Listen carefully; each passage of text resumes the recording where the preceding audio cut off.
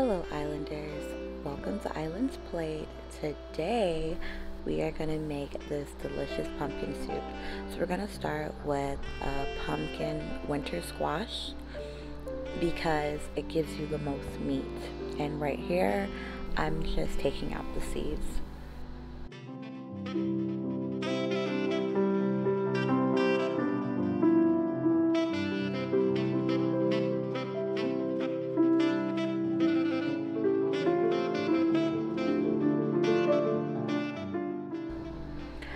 After I took out the seeds, I decided to cut it directly in half. You can cut it into more sizable pieces if you would like, but you're gonna put olive oil, salt and pepper on there, and you're gonna bake it until it's very, very tender at 350 degrees in a water bath, so the steam will help soften up the pumpkin.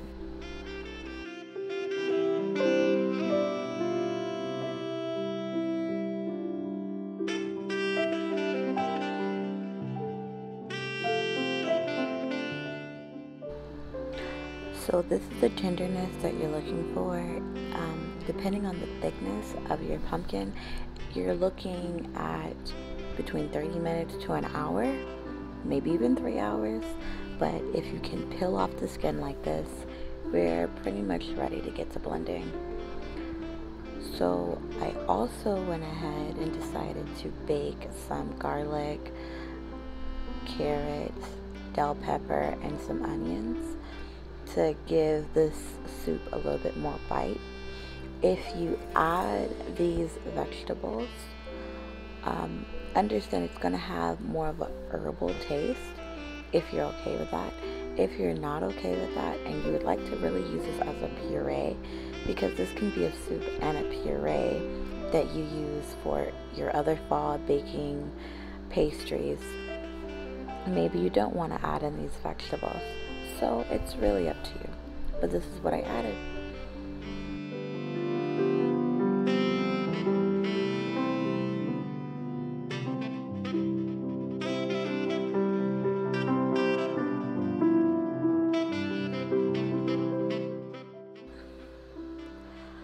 After you bake all of your vegetables very tender, you're gonna blend them up in a blender, and I decided to use vegetable broth as my liquid to help blend this up, because if you don't, it'll make it a little hard for your blender to blend it up. You can use water also.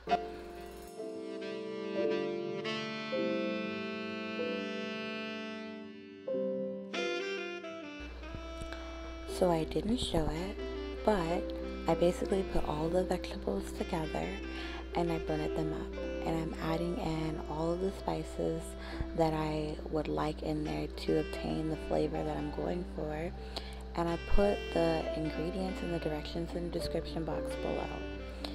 Now from this point I'm going to just keep adding in cream or my milk of choice or your milk of choice, whatever makes it comfortable for your home, and keep this puree or soup the consistency that you want.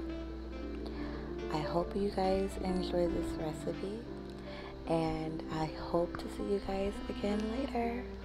Goodbye.